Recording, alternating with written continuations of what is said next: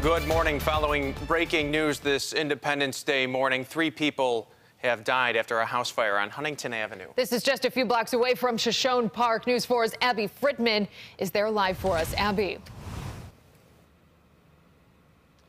Chris and Kelsey, good morning. It is a truly gut-wrenching scene here on Huntington Avenue. 3 people are dead this morning. A father and 2 daughters died in this house fire. Take a look at the house. It is completely demolished. The entire back half of the house has been charred. We know that the mother of the 2 daughters was taken to ECMC and is being treated for injuries right now. We also know another daughter was not inside the home at the time of the fire. Fire Commissioner William Ronaldo tells us she is visiting from out of town. Fire officials received reports that people were trapped inside this home and needed to be rescued from the 2nd floor and from the attic. That happened around 3:30.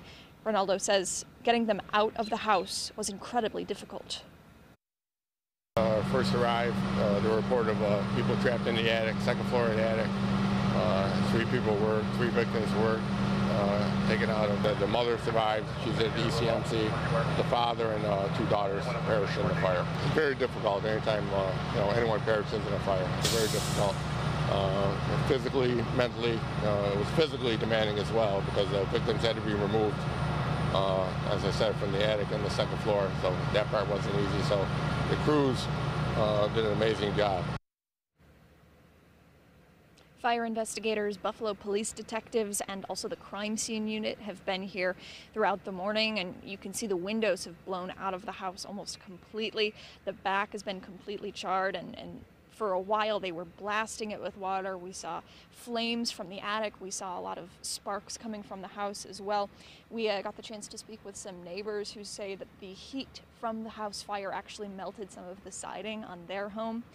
Right now, it's unclear just how much damage was done to that home, but Commissioner Ronaldo says that house is a total loss, just truly devastating for that entire family and for the community as well. We'll continue to keep you updated all throughout the morning, both on air and online, as we continue to learn more about the cause of this fire.